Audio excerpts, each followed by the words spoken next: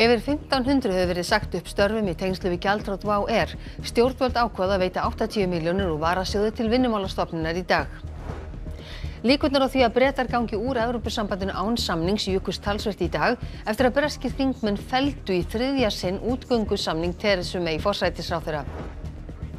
Þeir sem verða fyrir kynferðisbroti hafa mun verri stöðu í réttarkerfinu hér á landi en víða á nágrannalöndunum, segir réttarfélagsfræðingur. Þolendur fái mjög takmarkaðar upplýsingar mál sín. Framkvæmdir við borgarlínu hefjast að óbreyttu árið 2021. Borgarlínan nú á undirbúningsstigi sem mun kosta á 2 milljarð króna en framkvæmdin í heild sinni kostar 100 milljarða.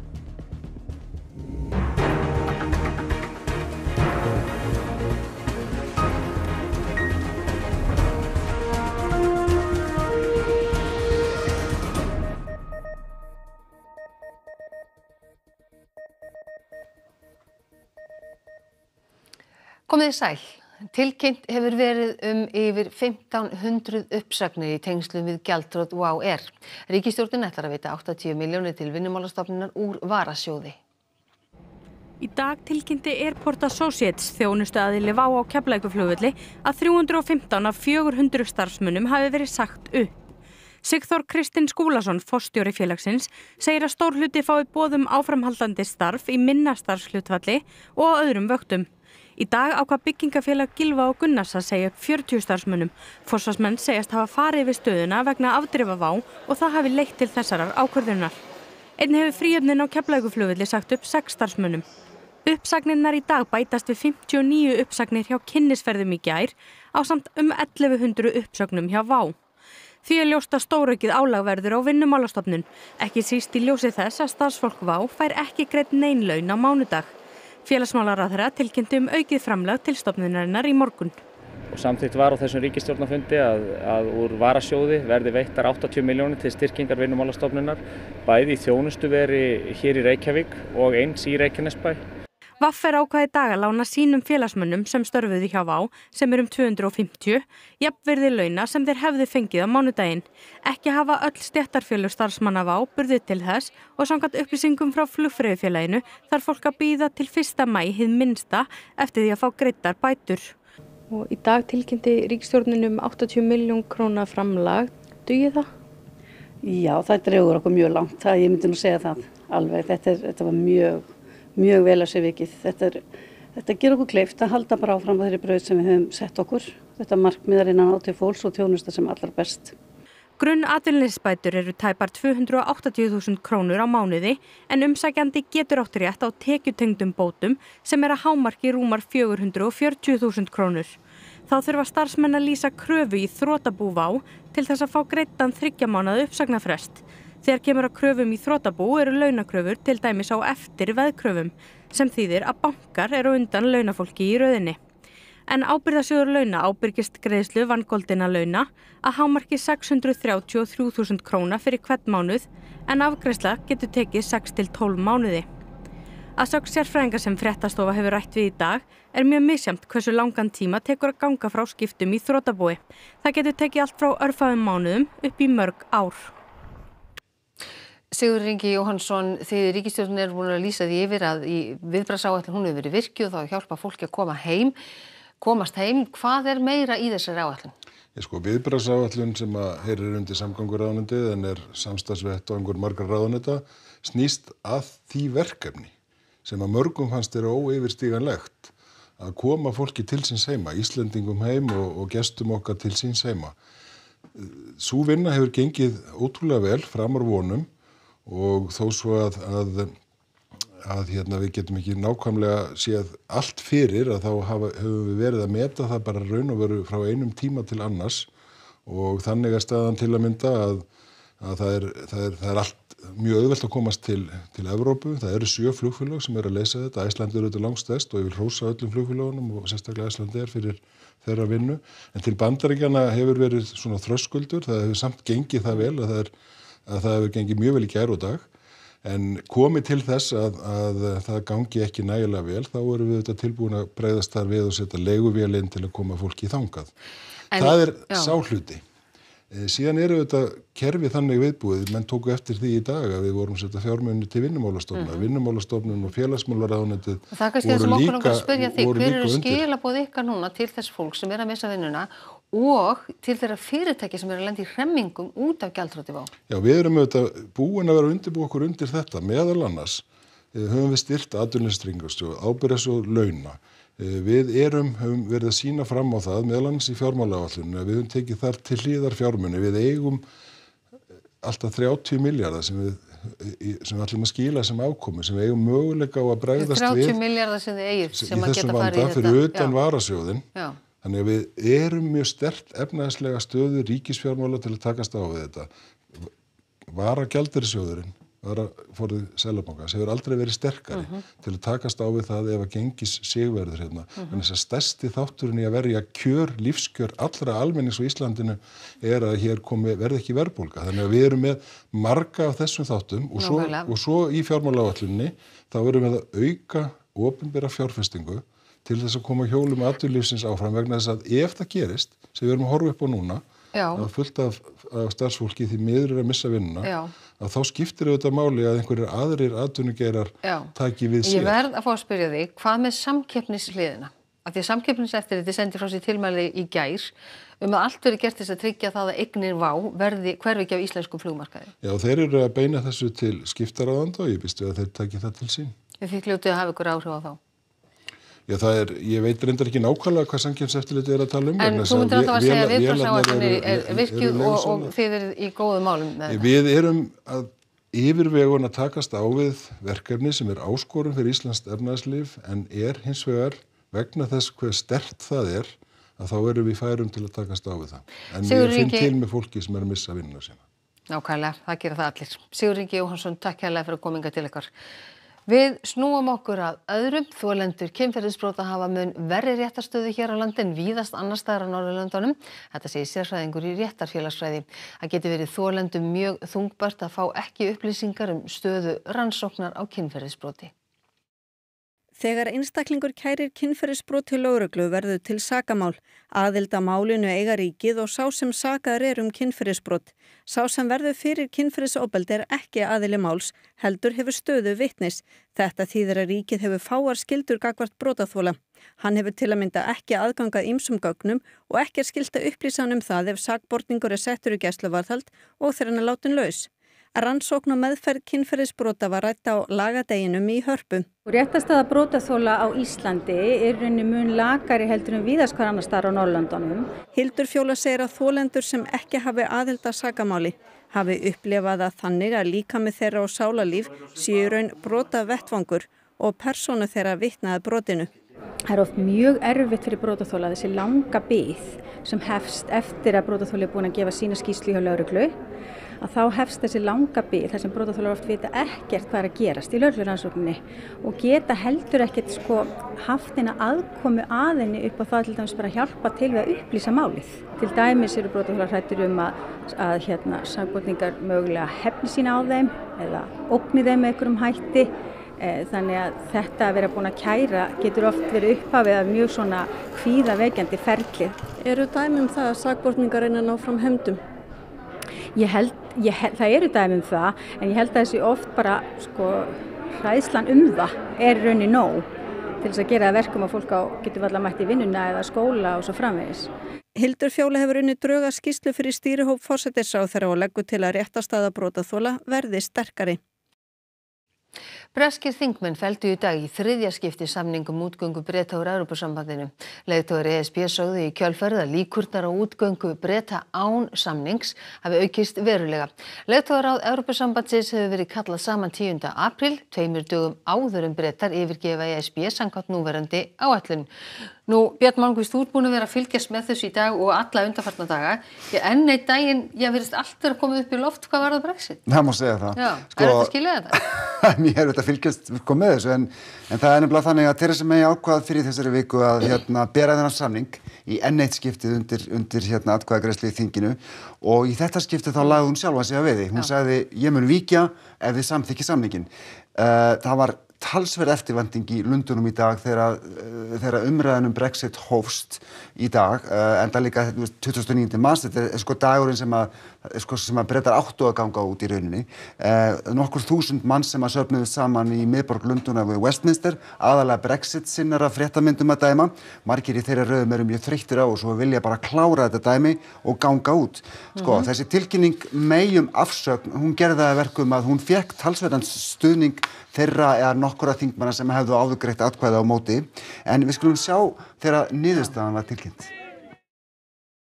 The ayes to the right, 286. The noes to the left, 344. So the noes have it, the noes have it. Unlock! Sem sagt, hún tapaði aftur með 53 atkvæða mun í dag í þriðja skipti. Hún fékk hins vegar meiri stuðning en áður. Í janúar þá tapaði hún með 230 atkvæða mun. Í 12. mars þá tapaði hún með 149 atkvæða mun, en í dag bara með 58 atkvæða mun, ef svo má segja. Við skulum heyra, May var náttúrulega svolítið buguð eftir, hún hefur verið buguð í margar vikur og margar mánuð út af þessu, eins og hún kannski getur ímyndað þér. En sko við skulum heyra hvað hún hafði að segja eftir að niðurstaðan var ljós.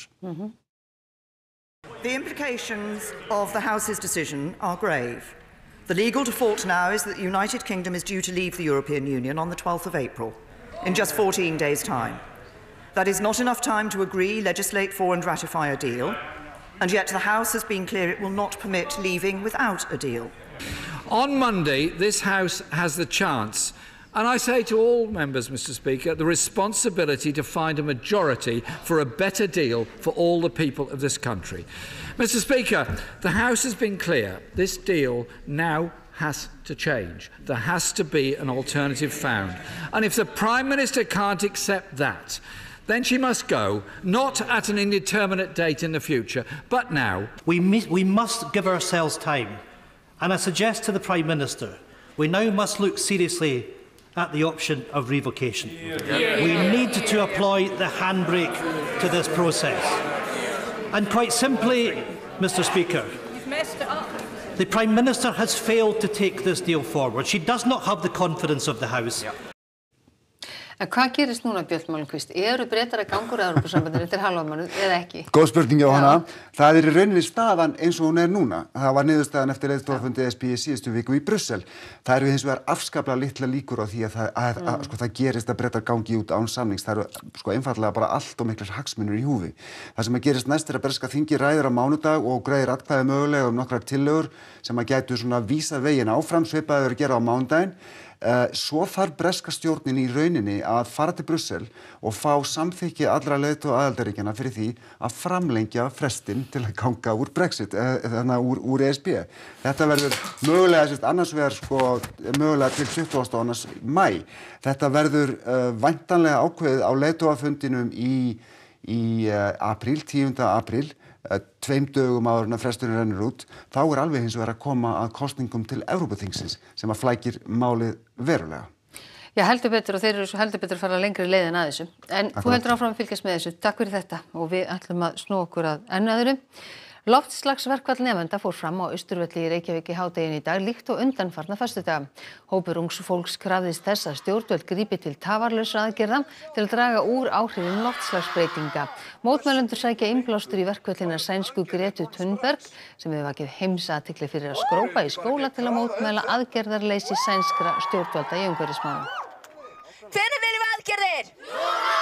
Hvenær viljum við aðgerðir? Núna!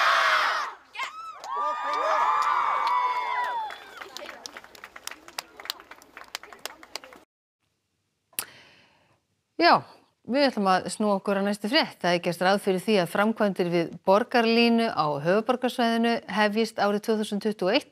Borgarlínan er nú á undirbúningsstigi sem mun kosta á 2 milljarð króna. Fátt var rætt meira fyrir síðustu borgarstjórnarkosningar en áform borgarlínu. Á málþingi Reykjavíkurborgar í morgun var farið yfir stöðu verkefnisins.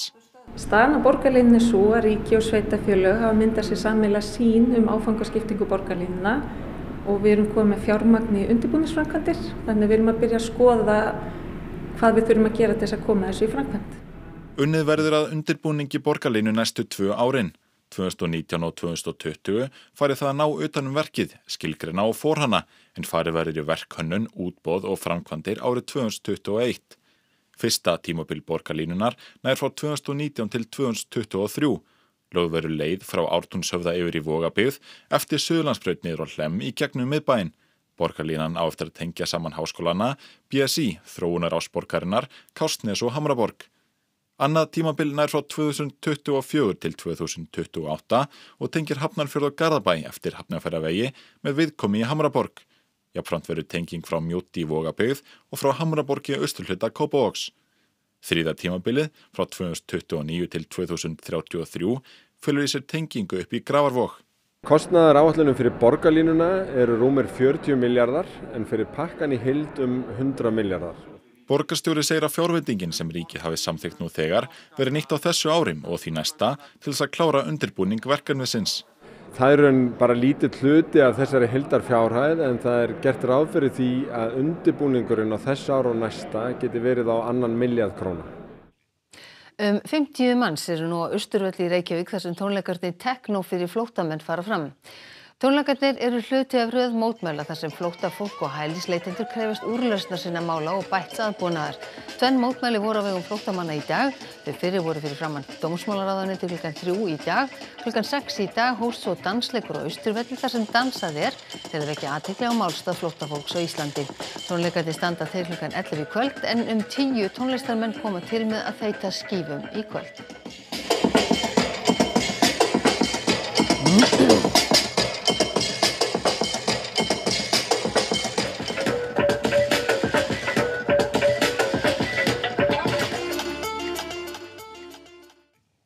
Þrjátíu og 9 manns eru í framboði fyrir forsetakosningarnar í Úkraínu á sunnudaginn. 3 eru taldir líklegastir til að komast áfram í aðra umferð. Núverandi forseti landsins, fyrrverandi forsætisráðherra og gamanleikari sem fer með hlutverk forsetans í afar vinsælum sjónvarpsþáttum. Sá hefur reyndar talsvert forskot samkvæmt skoðanakönnunum. Það er talið til marks óánægju almennings í Úkraínu með stjórnmálastéttina þar og landlæga spillingu að Volodymyr Zelensky, leikari og gjörsamlega óreyndur stjórnmálamaður, er vinsælasti frambjóðandinn. Hann leikur strangheiðarlegan forseta Úkraínu í gamaþáttunum Þjónn fólksins. 3. þáttaröðin er nýhafin.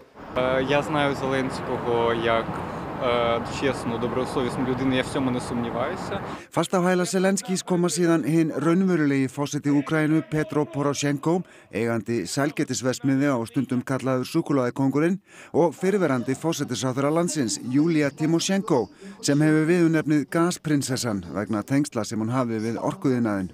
Точно можно сказать, что не будет победителя в первом туре. А вот кто может победить во втором туре, будет зависеть от конфигурации, кто именно выйдет и от того, какой будет явка у каждого из фаворитов. Вот здесь есть проблема у Зеленского. У него среди сторонников много молодежи, много политичных граждан. Но если они придут и проголосуют, то тогда шансы на победу Зеленского будут достаточно большие. En vandamálin sem blasa við nýjum forseta Úkraínu eru ansi stór. Efnahagur landsins er ekki góður og stríðið í austurhluta Úkraínu hefur staðið síðan 2014. Þar hafa uppreisnarmenn með aðstoð Rússa lagt undir sig stór svæði.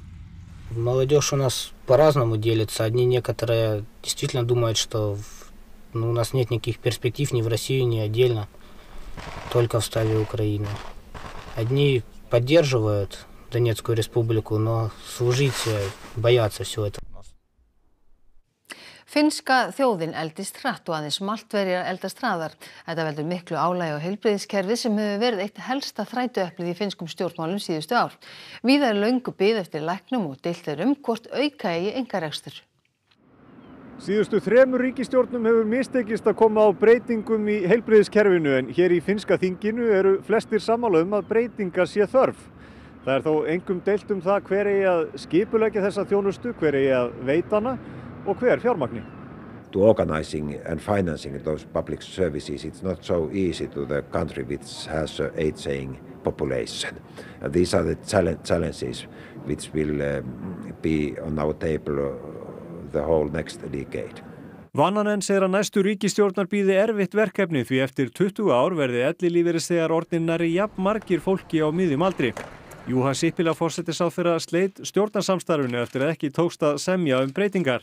Hann segir að umbætur í heilbrigðismálum hafi verið loforð til kjósenda, en stjórnmálaskýrendur segja stjórnarslitin tilraun til að hleypa lífi í kosningabaráttu flokksins, en Finnar kjósa miðjan apríl.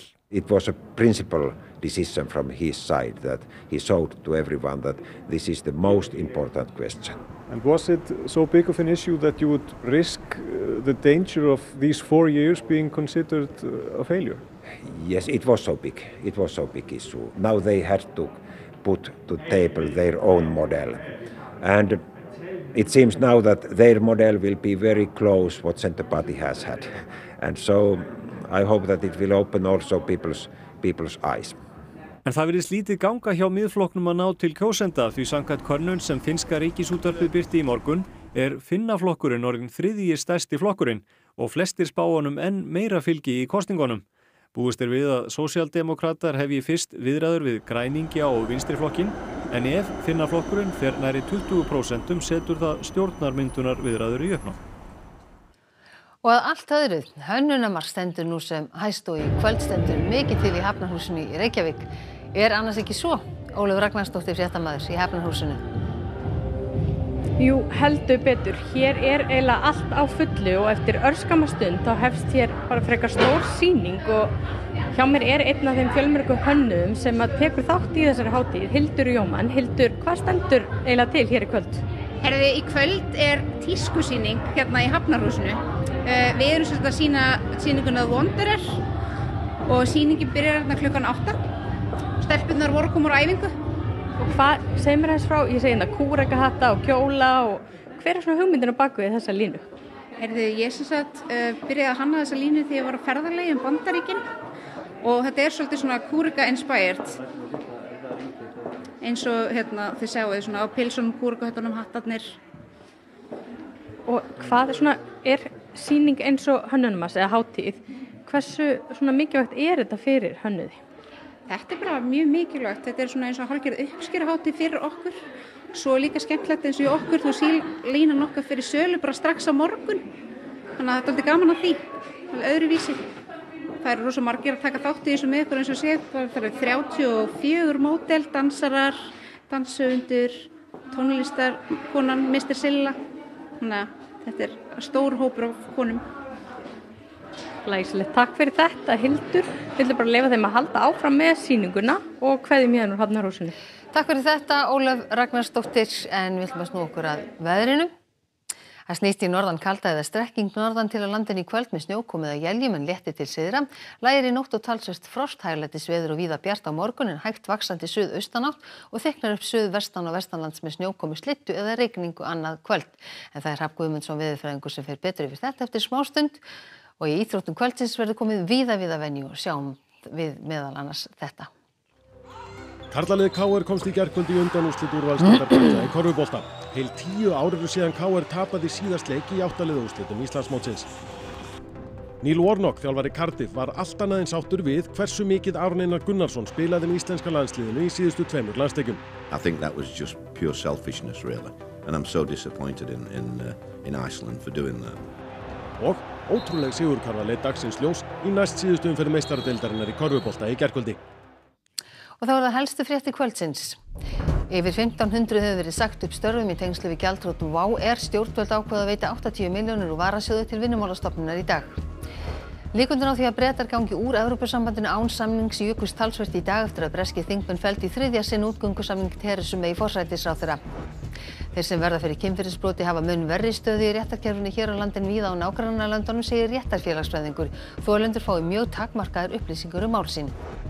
Framkvæmdir við borgarlínu hefjast á óbreytt árið 2021. Borgarlína nú á undirbúningsstigi sem mun kosta á 2 milljarð króna en framkvæmdin í heild sinni kostar 100 milljarða. Þessum fréttatími lokið og þá komum það íþróttum og veðri. Næstu fréttir eru í útvarpinu klukkan 10 í kvöld og fylgjast má með nýjustu fréttum á RÚV.is. En við ætlum að segja þetta gott að sinni. Við vorum að hafa það sem allra best helgina. Verið sæl.